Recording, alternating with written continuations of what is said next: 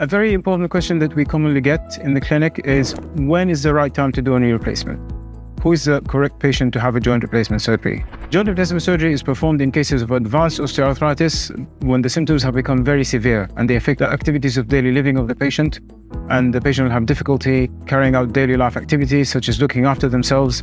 The walking distance will be very short, and they will be taking a considerable amount of analgesia and painkillers. In addition, they will have also tried other modalities of treatment such as physical therapy, injections, and lifestyle modifications and weight loss.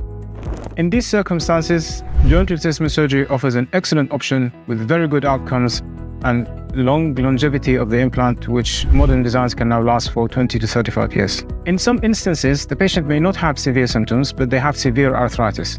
And this is because the pain threshold between people differs quite widely.